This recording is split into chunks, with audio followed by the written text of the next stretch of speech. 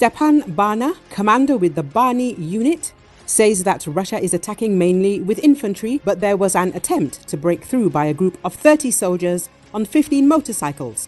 Russia is trying to carry out assault actions of various kinds every day in the Siversk sector as well as in other sectors. Most of the attacks involve enemy infantry. 2 days ago, the Russians even attempted to conduct an assault on motorcycles. There was a group of about 15 motorcycles, each with 2 invaders, who intended to break through deep into the territory controlled by the Ukrainian Defense Forces. However, the entire group was destroyed and the enemy's offensive was stopped, said the commander of the BARNI unit on Espreso TV.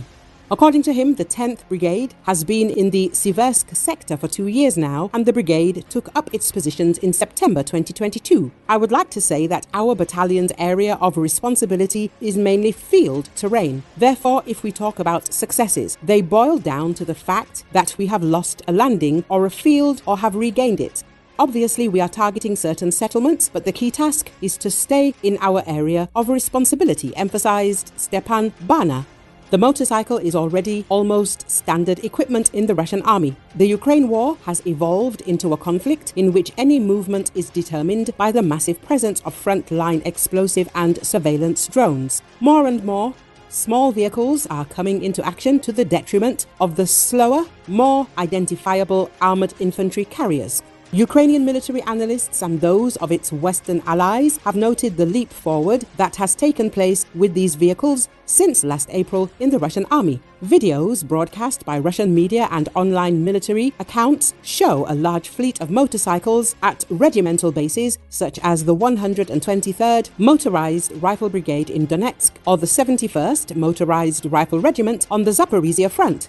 In the latter case, images released by its personnel show motorcycles on which metal cages have been installed to protect the crew members from drone attacks. Russian soldiers have recommended in recent months, via their Telegram accounts, that electric motorcycles be used because they are silent and are harder for drones with thermal night vision to detect.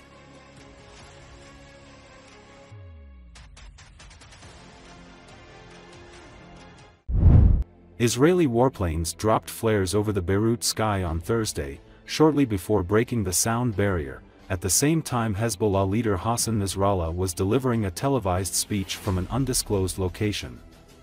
The planes flew low over Beirut, breaking the sound barrier with 2 loud booms, scattered birds, and prompted people in homes and offices to quickly open windows to prevent them from shattering. Nasrallah said the mass bombing attack against Hezbollah using its communications devices was a severe blow, and said Israel had crossed a red line. But he vowed the group would emerge stronger and continue its daily strikes into northern Israel. As he was making his speech, Hezbollah and the Israeli military traded new strikes over the border. Fears are rising that 11 months of exchanges of fire between the two sides will escalate into all-out war, particularly after this week's unprecedented bombings, which detonated hundreds of pagers and walkie-talkies used by Hezbollah.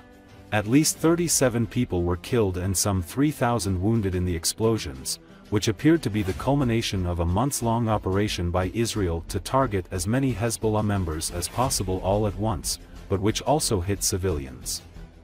The attack came as Israeli leaders have warned that they could launch a stepped-up military operation against Hezbollah, saying they are determined to stop the group's fire to allow tens of thousands of Israelis to return to homes near the border.